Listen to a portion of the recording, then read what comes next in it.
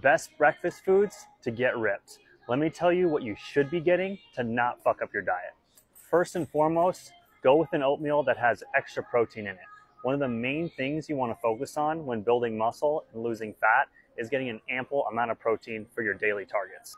I love Kodiak because it's protein packed. Essentially, if you look on the back, it's a good protein to carb ratio. Calories 190, fat 2.5 grams, carbs 31 grams, and then protein 12 grams.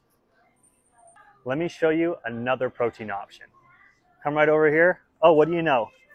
Kodiak cakes, but it's the pancake mix. So if you look on the back, 110 calories per serving, fat 1 gram, carbs 17 grams, and then protein 8 grams.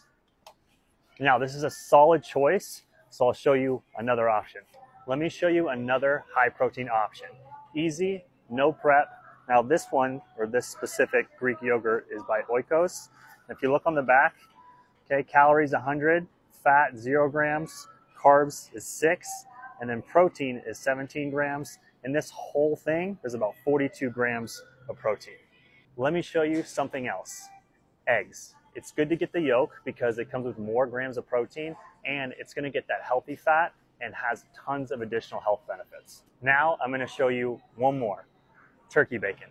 Now what you want to stay away from, here's a pro tip guys, do not get the cured turkey bacon because it's grain fed and it's filled with chemicals, so it's going to be very inflammatory.